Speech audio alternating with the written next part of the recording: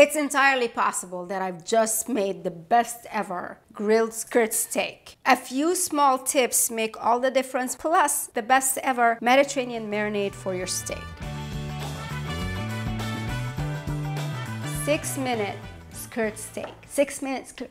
6-minute skirt steak. Here's our skirt steak, and I had mine kind of trimmed of most fat, but you do need just a little bit because you don't want to dry it out on the grill. So we're gonna make a mean Mediterranean style marinade, starting with some shallots right here.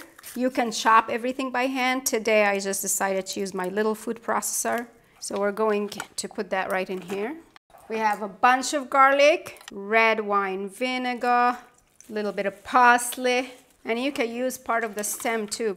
I'm going to zest my lemon before I juice it. So many bald lemons in my life. Juice of one nice large juicy lemon goes right in here. Next we have 1 teaspoon of cumin, Aleppo pepper, half a teaspoon of sweet Spanish paprika. What's coming next, David? Huh? Olive oil. Yes, extra virgin olive oil, because a Mediterranean marinade will always and forever have extra virgin olive oil. I don't care what you say.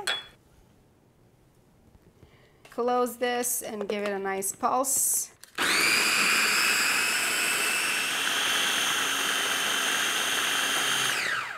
Such chefy skills really that take place in this kitchen. Salt and pepper, salt and pepper. I personally believe that you should salt and pepper your steak directly because you want to make sure that you give it as much flavor as possible. Season it well on both sides. You're gonna grab your lovely skirt steaks, and like I said, you can marinate them and leave them in the fridge overnight if you have time.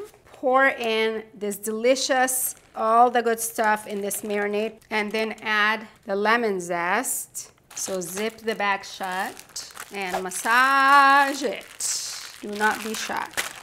It's a bit of an intimate moment, but I think we're just gonna have to get through it, guys. Before we put it on the grill, especially if you didn't marinate it for a long period of time, is to use your kitchen mallet to kind of break some of that connective tissue a little bit. And I'm just gonna go ahead and break it a little bit, applying some pressure to tenderize it. The grill is hot at 400 to 450 is what you need. 3 to 4 minutes, no more on each side. You know, I'm kind of proud of me. I can do this. Like, for so long, my husband was the only one who grilled, and it seemed like an intimidating thing, but it's really not.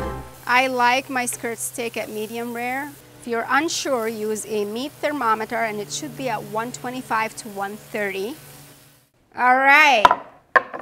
I'm pretty proud of my work here, David.